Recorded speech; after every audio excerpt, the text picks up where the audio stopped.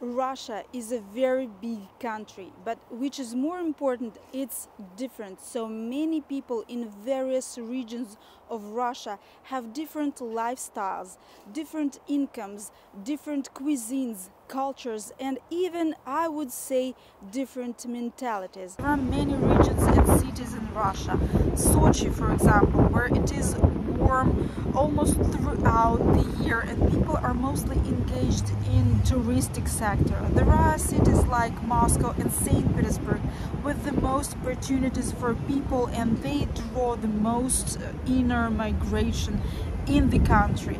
There are regions like Dagestan where parents still choose future husbands and wives for their children, and many other regions with their own culture and traditions. So, my dear friends, today I would like to introduce you the theory of 4 Russias. Stay tuned. This is St. Petersburg Me channel and my name is Ksenia, and if you want to learn about this theory, please watch this video till the end. We are starting. This theory was introduced in 2012 by Natalia Zubarevich. I have already told you about Natalia in one of my previous videos, but let me remind you. So Natalia Zubarevich is a Russian economist, geographer specializing in the socio-economic development of the Russian regions, and she is the professor of the Department of Economic and Social Geography of the Moscow State University. According to Natalia, economically, socially, and even politically, Russia can be divided or united into 4 major parts. So they are, when I say that Russia can be divided, I don't mean that it will be divided into several parts. No, but economically and socially, Russia can incorporate various regions in 4 main parts. Russia number 1. Here we speak about cities with 1 million plus population like Novosibirsk, Omsk, Tomsk, Irkutsk, Ufa, St. Petersburg, Moscow, and other cities. Those are cities with post-industrial societies. What I mean? So I mean that people are engaged not only in industrial work, so they work not only on factories, but they are engaged in such industries as service industry like nails, brows.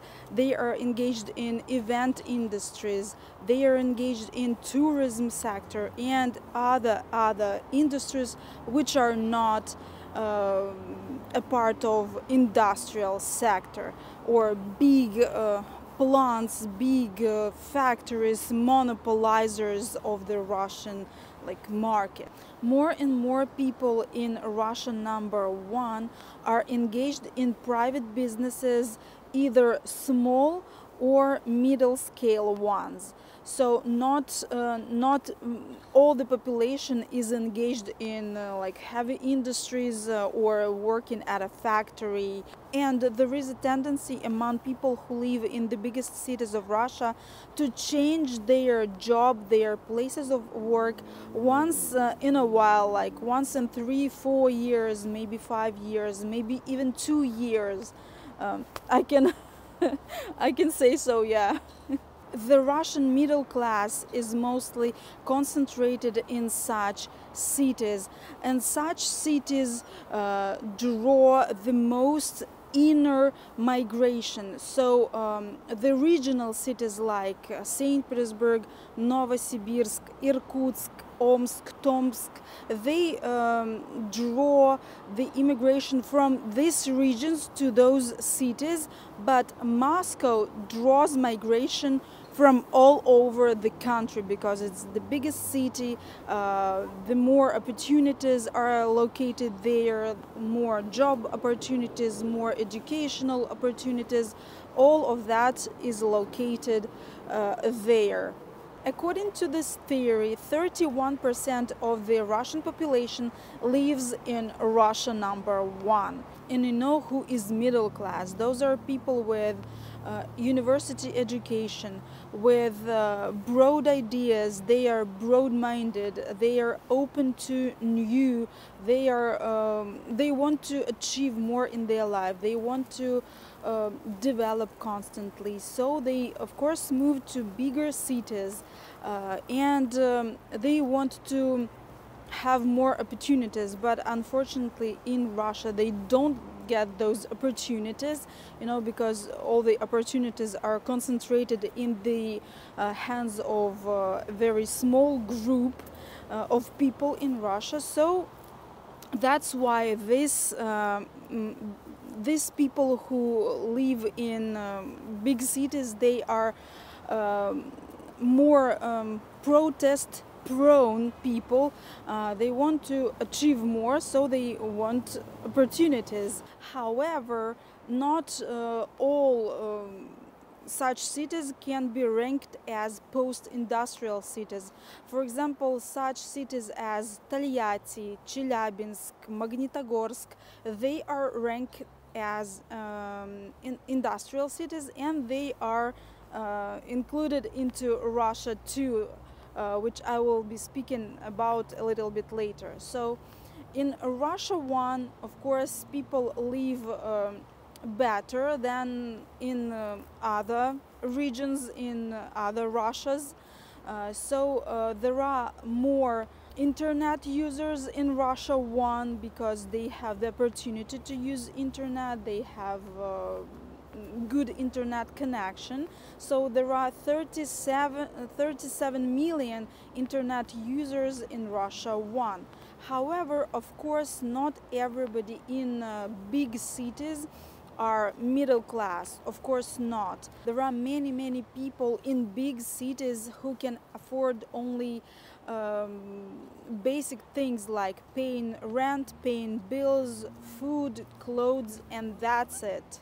My fingers are red, my nose is red. I got so cold. Now I'm heading home. I don't almost feel my feet. So let's continue from a little bit warmer place. Natalia also says that in recent years, people who are working in state-owned companies and organizations have joined the middle class in the biggest Russian cities.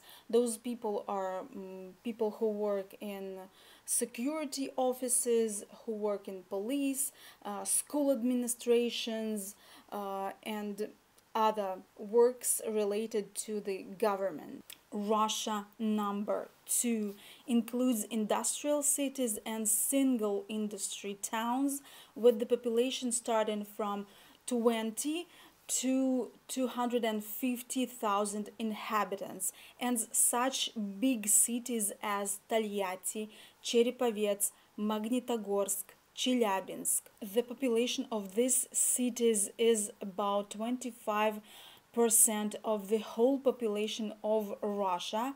Those people are mostly engaged in industries. They are working in factories and have blue-collar jobs. Their education is not very good. Very few people have university education, and those people prefer to live a Soviet-style lifestyle.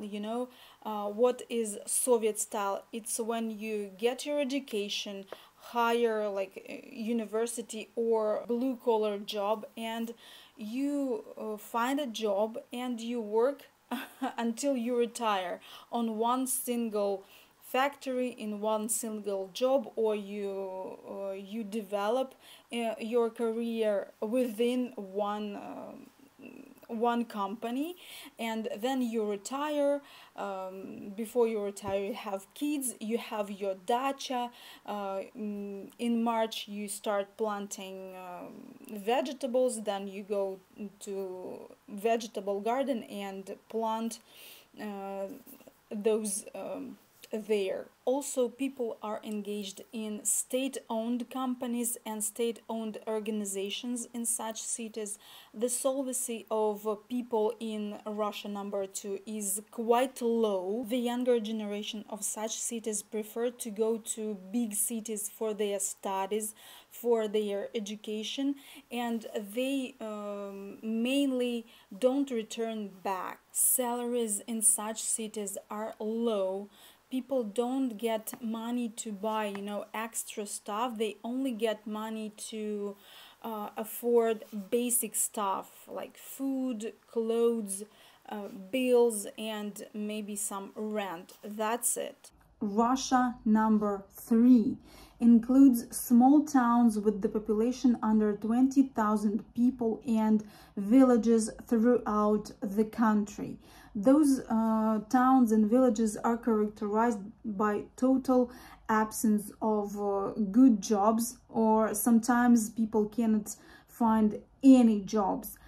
Businesses are very scarce, the salaries are very low. People prefer to move to bigger cities to have the opportunities for better jobs, higher incomes, and better opportunities to learn, to develop. People in Russia number 3 mostly survive with the help of their vegetable gardens. So from March till late October, they are engaged with their dachas, growing and planting vegetables for the next winter. Such people are mostly apolitical because the agricultural calendar doesn't depend on who is in power today. With all that I said above, the people who live in Russia number 3 prefer to vote for the leading party and President Putin just because they don't know anybody else, because the most of the year they are engaged with their vegetable gardens and searches for money, for the source of income. Russia number 4 includes the republics of North Caucasus and southern Siberia, such as Republic of Tver, Altai, and Buryatia. Those republics account for about 6% of the total population of Russia, and those republics are totally subsidized by the federal center, so they get support from Moscow. Those republics don't earn for themselves. Yes, they have big cities as well, but the main drawback is that they don't have the industrial centers, don't have industrial cities where people could get work. The society of these republics are mainly patriarchal and traditional. Thus, they have very many young people because, if your father tells you to stay with the family, you stay with the family in a traditional society. So, but still, there are more and more young people who prefer to move to big cities outside of the Russia number 4, like Moscow, St. Petersburg, and other big cities of Russia. So, of course, those are mostly agricultural regions, and they don't provide many work opportunities, many educational opportunities. So they live a traditional life with many superstitions and many prohibits and bans, like from the society, And as for me, I agree with this theory because I happened to live in the Russia number 2 when I moved to Russia from Belarus, and in Belarus, according to Belarusian standards, I lived in Belarus number 3 in a very, very small city with the population under 20,000 people. Yes, of course, Belarus is a different country, but the way of life is quite similar to the Russian way of life, and I can totally understand what it's like to live in a small town in Russia. You know, I get a lot of comments from Westerners saying something like, oh, Russia is so good, Russia is so way better than America, Europe, or Western countries. Wow, Russia is so good. Of course it's good, because as a tourist you don't get to visit Russia number 3. You mainly visit Russia number 1, and you're astonished at how clean it is, how beautiful it is, how people live there. You watch the bloggers, you know, on YouTube, who say that, oh, just look what I bought, oh, just look how it is beautiful here or here, because the bloggers who you watch are mostly from Russia 1. They are well educated, they know English very well, they are from the middle class, but you don't get to visit Russia number 3 and even Russia number 2. And you know, sometimes I get even comments from Russians living in Russia saying that, oh, you are totally lying, you are telling not truth, we don't use vegetable gardens to grow vegetables to survive, you know. But here I understand that if person say so, then it means that he or she is from Russia number 1, and they don't get to visit Russia number 3 and even Russia number 2, because on their vacation they go to Spain, not to the village to grow vegetables, you know. They don't know how other Russians live, how Russians who don't live in Moscow or St. Petersburg or in Novosibirsk, how they live, they don't know. That's why they are just, oh, you are lying, you, a naughty Russian, you are not a real Russian. Of course, I'm not a real Russian, because I mostly lived in Russia number 3 and Russia number 2, and only the last 10 years, 12 years, I'm living in Russia number 1. So my dear friends, that is all for today. That is all that I wanted to tell you in this video. Thank you for watching. Thank you for subscriptions, for sharing my content, my videos.